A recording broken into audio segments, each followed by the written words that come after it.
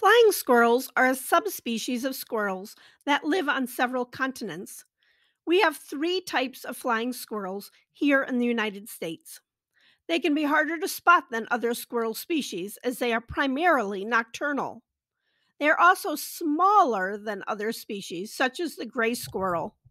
The total length of the flying squirrel is just 8 to 10 inches, as compared to the gray squirrel, whose total length is 18 to 20 inches. Despite their name, flying squirrels can't actually fly, they glide. They have what's called a patagium, which is basically extra skin that goes from the front to the back feet. The patagium acts like a parachute. They can glide from a complete standstill or by having a running start. They can maneuver quite well while gliding and turn at a 90-degree angle to avoid obstacles. Flying squirrels have several adaptations. Along with the patagium, they have long tails that provide stability while they glide. The tails have feathered fur, which aids in this stability. Their limbs are longer than other squirrels compared to their size, but the bones in their feet and hands are smaller. Since they are nocturnal, they have large eyes.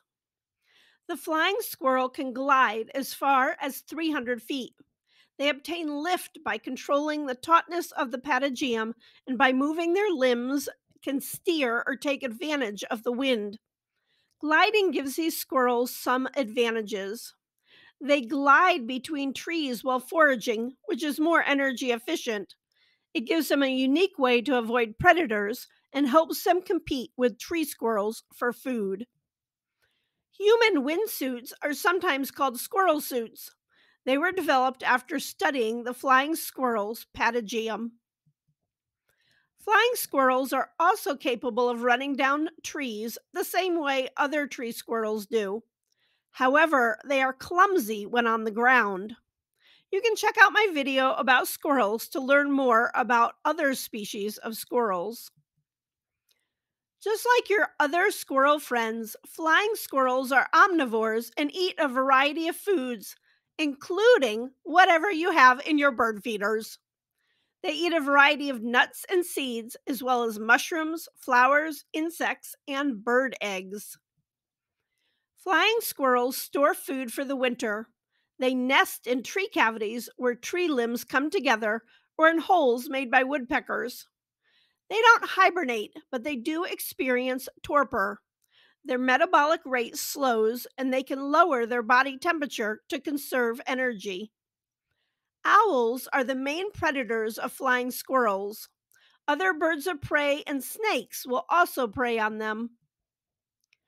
Southern flying squirrel females will give birth twice a year, in litters being between 2 to 7 kits. Northern flying squirrels typically only have one litter. The babies are called kits and they are born deaf, blind, and furless. Babies are weaned at about 2 months and are ready to live on their own at 4 months old. Flying squirrels are quite social and will nest or den together. Typically, these will be related animals, but they are open to non-related members. Thanks to Steve for suggesting this video. Let me know in the comments what other animals you would like to learn more about. Fox Run is a nonprofit with a mission to help you learn about and enjoy the natural environment. Thanks for watching and have a fabulous day.